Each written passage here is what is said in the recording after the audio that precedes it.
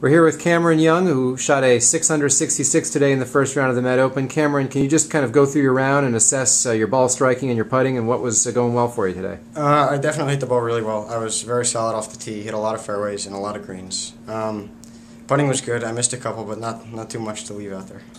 66 has been a good number for you lately. Back-to-back 66s in the Williamson Cup to bring home the title for the MGA, and now a 66 here.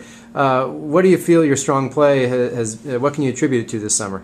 It's a lot of ball striking. My putting's been solid, but I've been hitting a lot of greens. At Williamson Cup, I hit 35 or 36 greens, and today I hit probably 15 or 16. So I've been hitting the ball really well.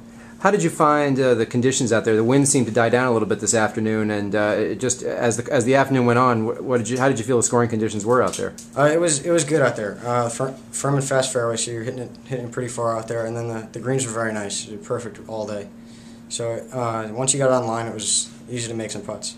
This is your second Med Open. You played in your first last year at Sleepy Hollow, and you've obviously gotten off to a much better start this year. What do you attribute your comfort level to now? 1 year later, being in a tournament like the Med Open. Last year was just such a big goal to get into it. I was just so happy once I got there that I was really just wasn't all there for the tournament. I didn't play my best, but I'm just a lot more comfortable this year. Knowing I've been in some big events this year, U.S. Junior and stuff like that, so I'm a lot more comfortable. Great. Well, great playing today. Best of luck tomorrow. You'll be going out in the morning tomorrow, and we'll look forward to watching you tomorrow. Thanks very much.